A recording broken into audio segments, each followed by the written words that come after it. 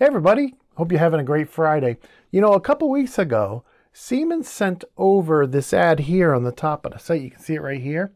All about a virtual tour that they were doing. This is a virtual event they had online. And so as I was adding it, I was like, you know, why not put this in my calendar and check it out? So on Wednesday, when this event ran, I had it up and running, and I ended up watching most of it all day. I had blocked off the day to do that, but I had a bunch of other stuff I had to do too, you know. But I ended up watching. It was really good, and I figured, hey, I should probably create a video and kind of share, you know, what I saw that really stood out for me. And so let me first, I'll take you over to that site here. This is what the site looks like. So I'll put a link in the description so you can get there. But this is the factory automation virtual tour for 2022, and this is the agenda down here. And the first part, you know, they had a kickoff with people live and whatnot down in Georgia and at their main office. And they also had a chat running, so you could chat at any time. Most people were just submitting questions. Not too many people. There was not a lot of back and forth going on, but I did talk to some people about old AB drives and whatnot. But in any case, they started with the modernizing and integrating your automation and drives. Now, I thought this was going to be pretty much the same thing they said when they came on my podcast. You know, I've had the PLC guys on, the network guys on, the IO guys on, motion guys on, I think was the most recent. And so I'm thinking, oh, this isn't going to be anything new. But as I started listening, I kind of got drawn away from my work into the screen here to watch the presentation. And I've pulled up some videos. Let's see if I can bring up the pictures of the key things I saw. So a lot of their focus was, and they even said this during the live stream, a lot of their focus was, you know, recognizing that, you know, Allen-Bradley-Rockwell is the predominant, you know, industry leader in this area. And so they were really talking about how Siemens works with those protocols and devices, right? And so I grabbed this slide. Sorry, Jim, I got you, and, you know, as you were saying something. But in the slides, you can see that they have all these I/O products, and they now have what we would call in the Allen-Bradley world an adapter, and what they would call is a field bus module or interface module. And they actually have these new ones out that talk 3 different protocols all at the same time, which is wicked cool, right? And in fact, I reached out to them to see if I could get one of these to try. But these can talk Profinet, right? So that's the Siemens Industrial Ethernet. Ethernet IP, which all the Rockwell folks are going to be familiar with, and Modbus TCP, which a lot of other people use as their default standard, and almost everybody can communicate Modbus TCP. It's kind of like that you know, the lowest common denominator. I'm not to offend anybody who likes Modbus TCP, but it's kind of like a baseline that almost everybody can do, right? So I thought that was wicked cool, and I thought their approach to this presentation was cool too, because they're saying, hey, I know a lot of you out there may be using Allen-Bradley, and the cool thing with this is, like, you could standardize on one I/O platform and use it with virtually anybody's controller, right? So I thought that was really cool. You know, they have like the slice I/O, and they have, of course, the block I/O and whatnot. So that was the first thing I shared. I was actually sharing this stuff on LinkedIn Live. Feel free to connect. I'll put my LinkedIn in the description too. Feel free to connect with me on LinkedIn. I only connect with people in our industry. I'm very, very clear when people send invites. I get a lot of invites from, you know, marketers and recruiters and all that. I only connect to people in industrial automation. So that's what that account is for. So in any case, let's go to the next one here. Now, the next one, I hadn't even heard of this before, right? I guess I haven't had anybody from their VFD group on the podcast, but this was Microdrives in Slice IO format. So you see their ET200 SPIO format, right? That's kind of like their point IO, or you know, like the Wago guys have. Everybody has this type of Slice IO, and you know, Microdrives. I'm like, that is so cool, because you know, maybe not, you know, you're not going to fit a lot of power through a little thing like that, right? But still, I could think of a bunch of little stepper and servo applications that would be a lot of fun to use this width, right? Especially if you're in an educational type of situation or you're doing anything in the entertainment industry. I just thought that was really, really cool. So I wanted to share that as well. I just, now you can go back and watch this. Probably should have said this at the beginning. You can go back to that site and watch all of this stuff, right? It's all up there. It'll be up there, I think, through the end of June. So I'm just throwing out my highlights, but you may want to go back and watch the whole thing because there's a lot of stuff in there. But very, very cool stuff. I thought that was cool. The other thing they talked about too is this tag converter. You know, like everybody who has an HMI, they want to make it so it talks to all PLCs, right? You know, Rockwell did that with the PanelView Plus and the Kepware drivers, which I'm hearing they don't sell anymore, which is kind of weird. But in any case, you know, everybody, all HMI companies do this, right? And it's cool, right? Why not? Why wouldn't you do that, right? You want your HMI used on as many products as possible.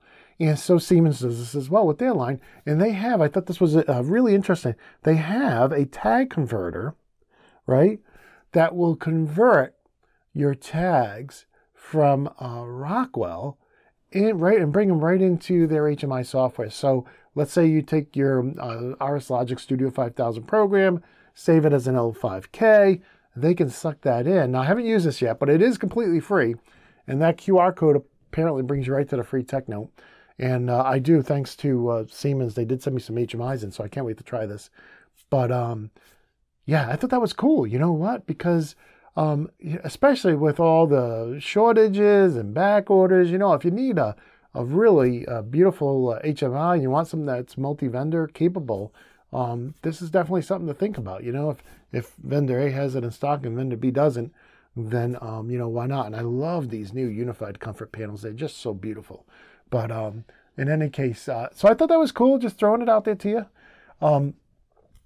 Then they started talking about putting their VFDs on Ethernet IP.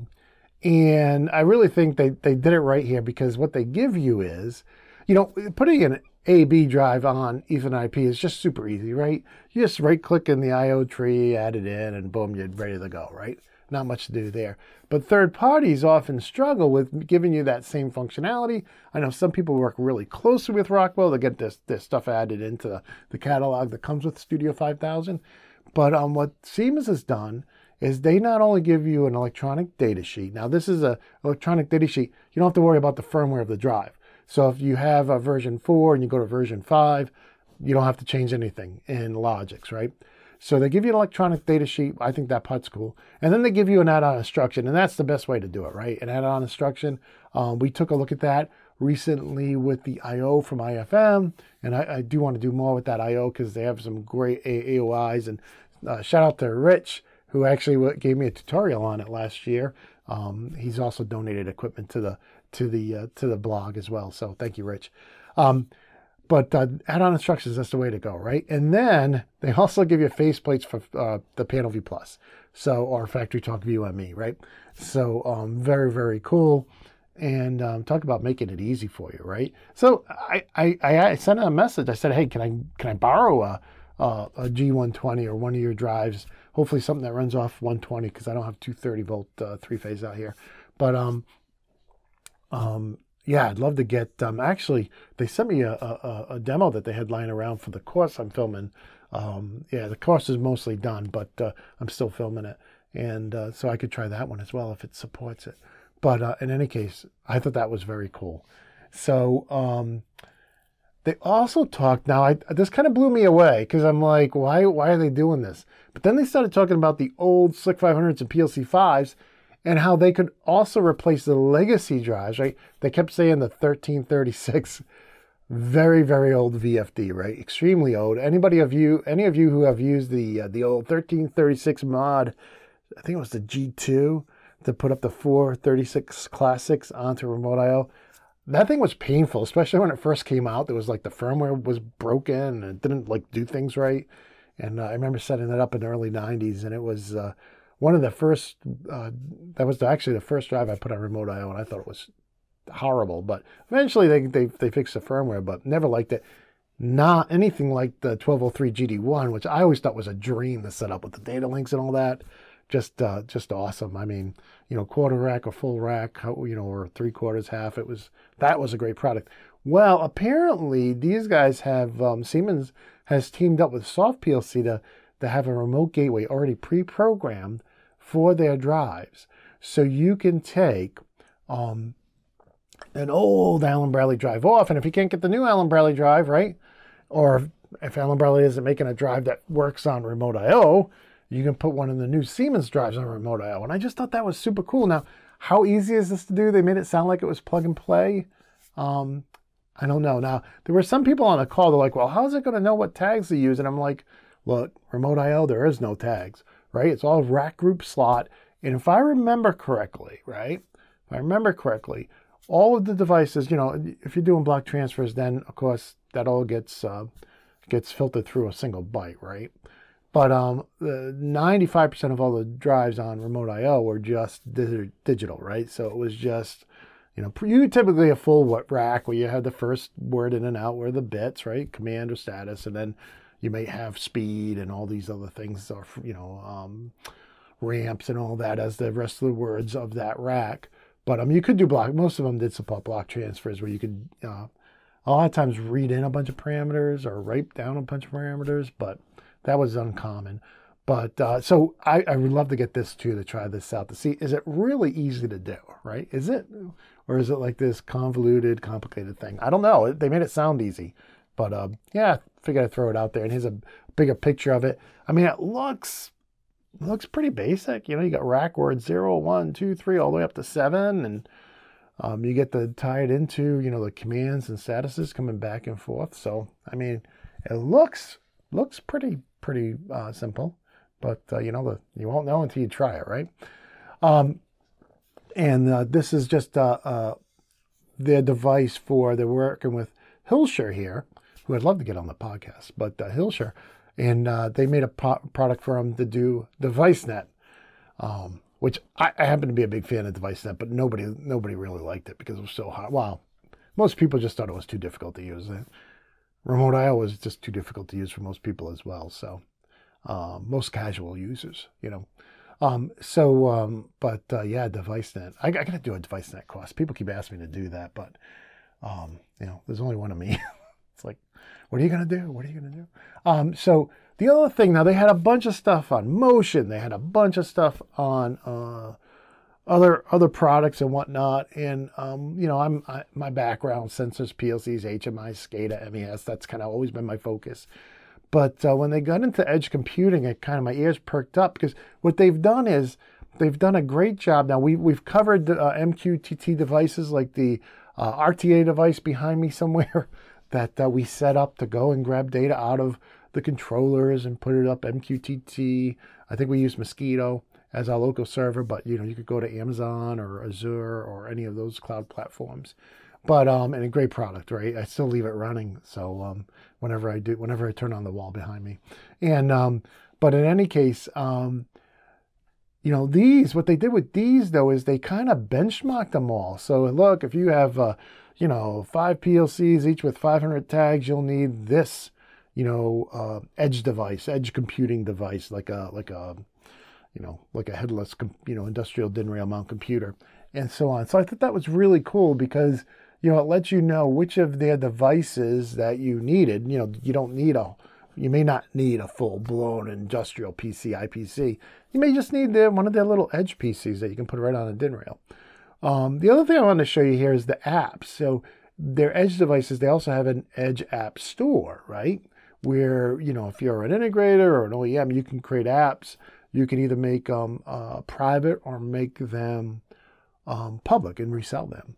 And so this is kind of just a slide that kind of goes through all the apps. I know MQTT is a big one. They have an Ethernet IP connector. They have the Mitsubishi connector. They have SiMotion, Cinematics. They have an S7 connector. They have the AWS MQTT connector. They have one for Schneider. We just had Schneider on the show not too long ago. They get some great stuff as well. But they also have the apps like the Flow connector, the Live Twin, Machine Insight. You know, I don't even, I mean, there's so much here, right? But, you know, if this seems like something you need to know more about, definitely want to contact these people and check this presentation out on the edge. Let's see, do I have any more? What one was this? Nope, this was number 9. So those out of, a whole day's worth of presentations. Let me go back to the site here. A whole day's schedule, right? They had all these, and the Q&As. Oh, it looks like, come on, wake up. So you can see the schedule here, and I'll put the link in the description. And if you want to check it out, they're supposed to be up to the end of June. And, I think if any of that stuff looked interesting, again, there's so much more than what I covered. But in any case, I just wanted to share that with you. And with that, that's the end of this episode.